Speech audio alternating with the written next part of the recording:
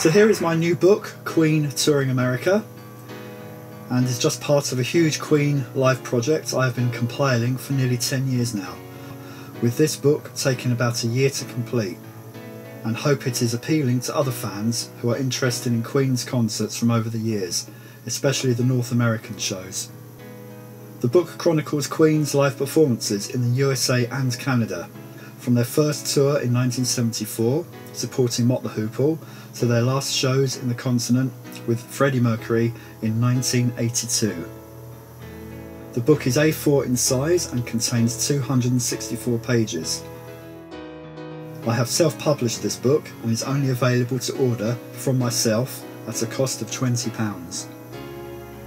Huge thanks to fans from America and Canada who so generously let me use their photos in this book, and without them would not have been worth publishing. After the contents and introduction pages, the story starts in 1974 on the band's first tour,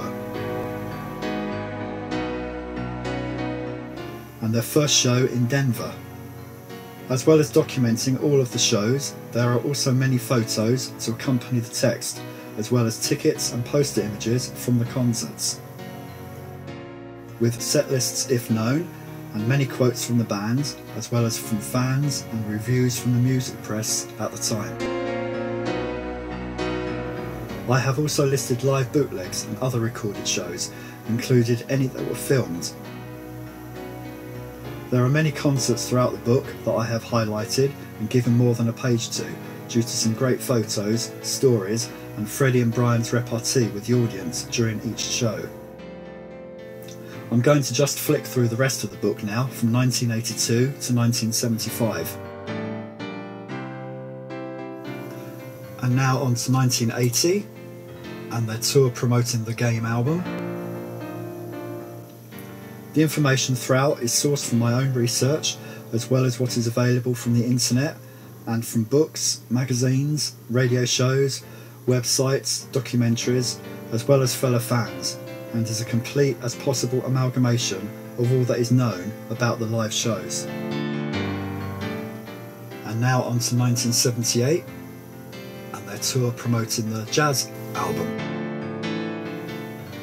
The book is told from a fan's point of view, as well as reviews from the press.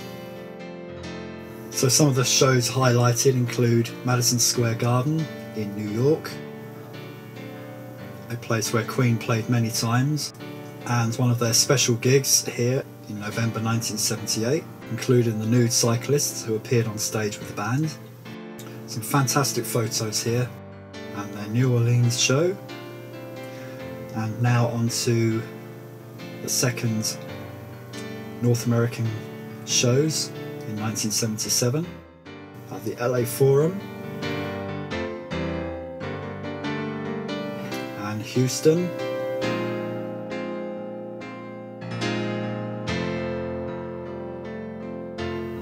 as well as Madison Square Garden in New York, and onto the first shows at the start of 1977. All known support bands are also mentioned, including Thin Lizzy. For the first time, a detailed account of the band's stage wear is also included, as well as information on their stage production and lighting rigs.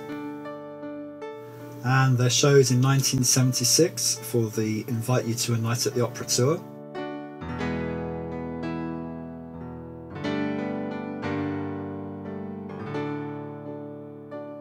And their first headlining tour in 1975, and their first ever shows in Canada.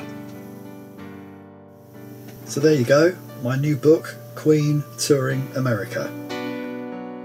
A donation from the sale of this book will be made to Rowcroft Hospice and the Mercury Phoenix Trust.